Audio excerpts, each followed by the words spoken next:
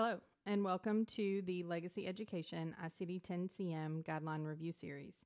I am Tiffany Roach, the Coding Coach, and I will be walking through the ICD-10-CM guidelines with you. This video will cover the chapter-specific guidelines for Chapter 5, Mental, Behavioral, and Neurodevelopmental Disorders that are represented by categories F01 through F99.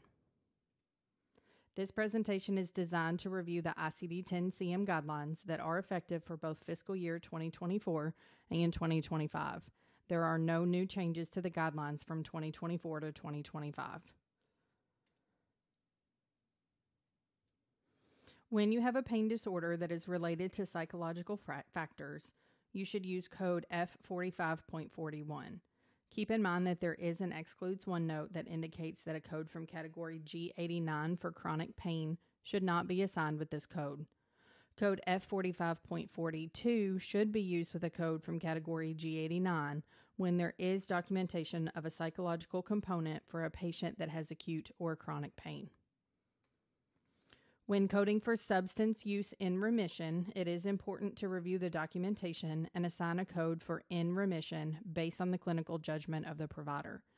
If medical substance use disorder is in early or sustained remission, you should use the appropriate code for the substance abuse in remission.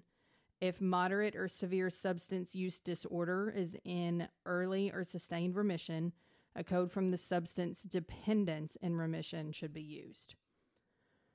When a provider refers to use and abuse of the same substance, you should only assign a single code to identify the pattern of use. This is based on a hierarchy with dependence being the highest, abuse in the middle, and then use being the lowest. If use and abuse are documented, you should assign the code for abuse.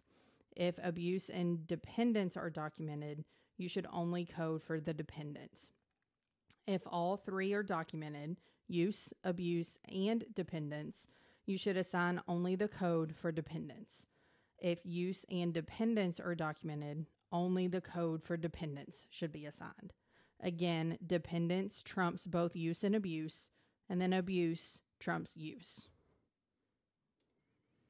Codes for unspecified psychoactive substance use, categories F10 through F16, and F18 through F19 should only be assigned based on your provider's documentation. These codes should only be assigned when the documentation supports that the psychoactive substance abuse is associated with a substance-related disorder, such as sexual dysfunction, sleep disorders, or mental or behavioral disorders that are found in Chapter 5. When a medical condition is due to substance use, abuse, and dependence, they are not classified as substance-induced disorders. To code for these conditions, use the alphabetical index for the condition, along with the appropriate psychoactive substance use, abuse, or dependence code. As the example shows, alcoholic pancreatitis due to alcohol dependence has two codes. First, K85.2, for the alcohol-induced acute pancreatitis, as well as F10.20 for the alcohol dependence uncomplicated. When your blood alcohol level is recorded and the provider has documented a condition that is classifiable to category F10 for your alcohol-related disorders, a code from category Y90 can be assigned in order to represent the blood alcohol level. Factitious disorders, also referred to as Munchausen syndrome, is a disorder when a person falsely reports or causes his or her own physical or psychological signs or symptoms.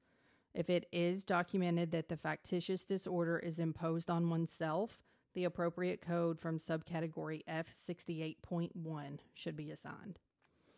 Munchausen syndrome by proxy, or also known as MSBP, as well as factitious disorder imposed on another or factitious disorder by proxy, is when a caregiver falsely reports or causes an illness or injury in another person under his or her care.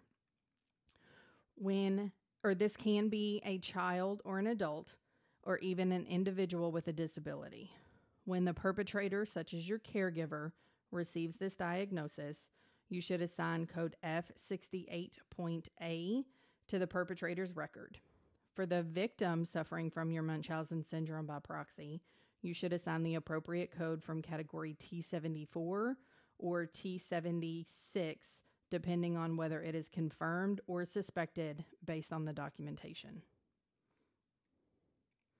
Categories F01 through F03 represent dementia based on the etiology and severity, such as mild, moderate, severe, or unspecified.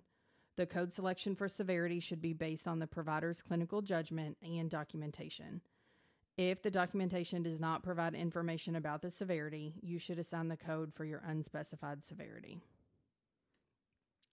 As always, thank you for supporting us, and make sure to stay tuned for the next videos in our ICD-10-CM guideline review. Make sure to subscribe to our channel so that you can be in the know of our newest videos that are released.